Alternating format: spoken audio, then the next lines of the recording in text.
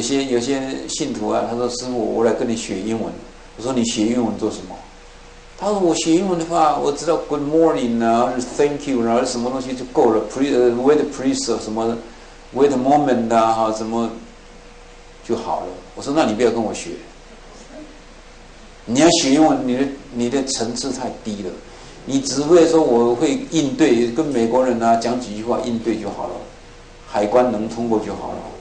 我说那你就不要学，你要学英文要怎么样子呢？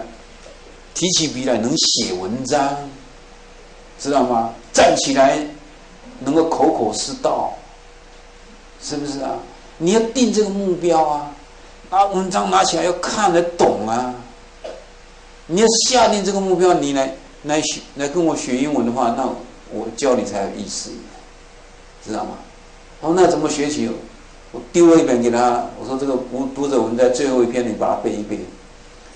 师父啊，你这个为难人嘛。我说我是这样来的，我过去背读者文摘啊，我就过去这样学的嘛，一篇一篇的把它背起来，死背，背久了就通。世间没有什么难事。那你定的目标只是说我能够应对一下子就好了，那你不要学，你不要学啊！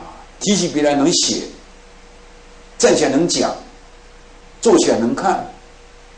那你这样定这个目标的话呢，学起来才会有一个成就感，而且随时都要学。我们学的不是这辈子可以用哦，连来辈子都可以用哎，真的哦。我念中学的时候，我就奇怪，我看到日文好像很面善、很面熟，我就念起来。我念中学自己念日文啊，前辈子学过了嘛。所以我们人生是无常，但是人生有意义、有价值。这辈子我们学到的知识，我们学到的语言、才华、技术，全部来辈子还可以用得上。不但只用得上，很好用，知道吗？